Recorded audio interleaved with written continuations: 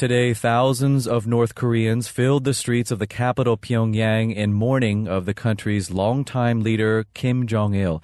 State media reported he died of a heart attack on Saturday, but details remain unclear. Kim Jong Il officially took over power from his father in 1994, but was a central figure in the communist leadership since the mid-1970s.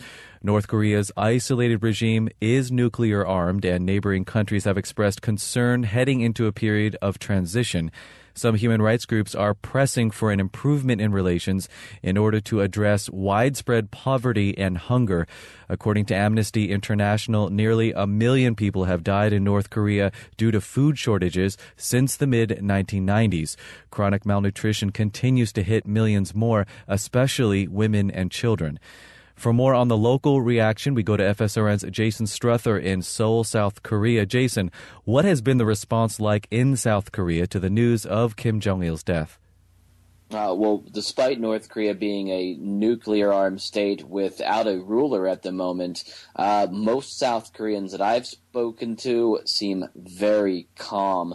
The fact of the matter is, many here don't feel that what happens above the 38th parallel has any real impact on their lives.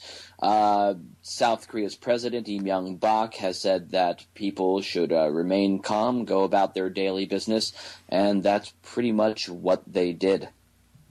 Now, Kim Jong-il's weakening health has been reported on in the last few years. Any more details about the circumstances of his death?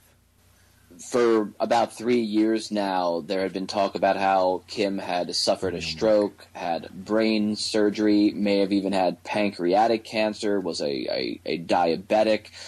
So it shouldn't be too much of a surprise that at age 69 or 70, Kim finally succumbed to his health problems. North Korean media is saying it was a heart attack brought on by the exhaustion that Kim endured trying to improve the nation.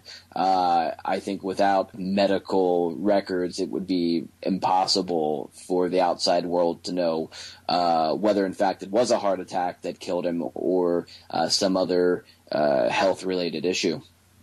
You mentioned South Korea's President Lee Myung-bak calling on people to continue about their business, but there must be some thought about the future and how this event could affect things and relations moving forward. One of the most pressing issues is the reunification of families who have been divided since the war. Is there any indication at this point of how Kim Jong-il's death could affect that process of reunification?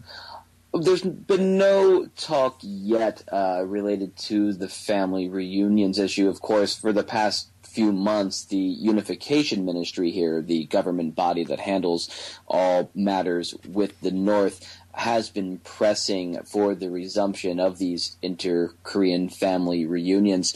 The Red Cross here keeps requesting these get-togethers to be held, but Pyongyang pretty much routinely has denied that for the past year. Kim's death could possibly start some movement in the North to have these get-togethers held, but one of the main obstacles standing in the way of these reunions is that the venue that many of them have been held over the past decade has been seized by the North Korean government this year. There's a lot of controversy at the Mount Gumgang Resort where South Korean tourists once visited. So I think until matters get resolved there at the resort, it would be very difficult at the moment for any more reunions to take place. Looking ahead, Kim Jong-il's son, Kim Jong-un, has been mentioned as a successor. What's his leadership likely to be like, and what does this transition of power look like? Well, we still don't know very much about Kim Jong-un. He's believed to be in his late 20s, educated abroad in Switzerland, and all of a sudden last year he was appointed as a 4-star general. Analysts do hope that his Western education might mean that he'll be more open to engagement with the international community. But I think the fact that he is so young and inexperienced indicates that there might be figures either in North Korea's Workers' Party, the military, or both who are actually pulling the strings from behind the scenes. North Korea has not officially said that Kim Jong-un is going to take over, although he has risen up in the North Korean Workers' Party and Defense Commission in recent months, and he's been appointed as the head of his father's funeral commission. So he definitely is taking a prominent role.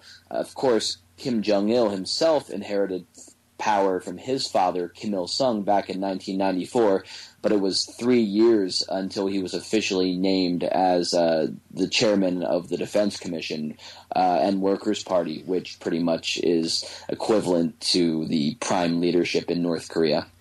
That's FSRN's Jason Strother in Seoul, South Korea. Jason, thank you. Thank you.